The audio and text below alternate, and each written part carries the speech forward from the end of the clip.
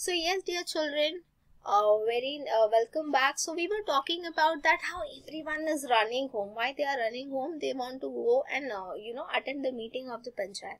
So over here we all discussed that how sir said that he does not want more land. Why he doesn't want more land? Because already he has some land, and apart from that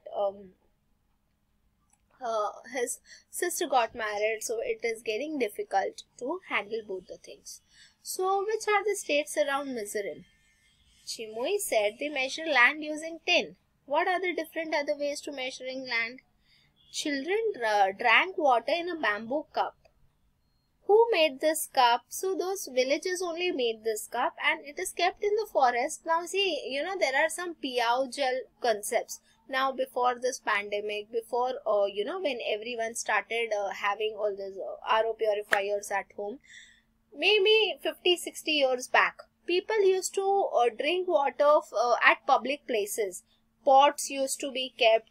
In that pot, glasses used to be kept, and whoever was thirsty, they used to drink water. Now people are carrying a flask with them, hot water and juices and smoothies and all these things they carry with them, but protein shakes, and the list goes on. But earlier days, people used to drink at public places with that Piyao Jal, okay, that pot they used to keep.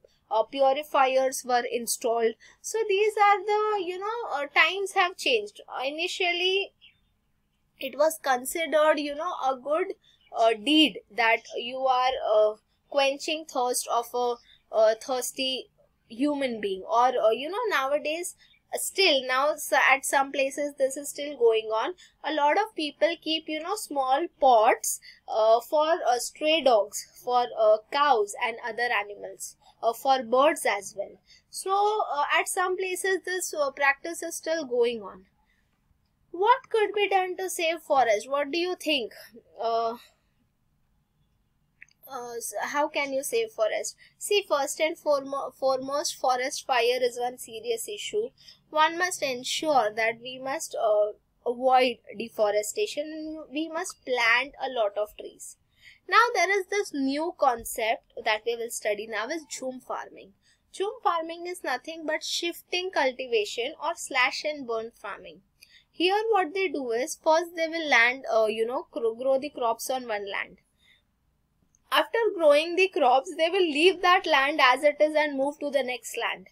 When they are moving towards the next land, they will grow all the crops on the next land, and after some time they will burn the previous land.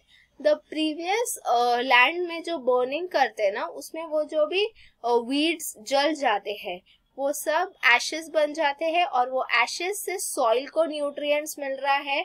And this type of farming is performed in northeast areas and Mizoram. So this is how jhum farming is taking place, जिससे ना land भी थोड़ा क्या हो रहा है, fertile हो रहा है. Then apart from this, they also have the Cherau dance. In Cherau dance, they are enjoying the dance.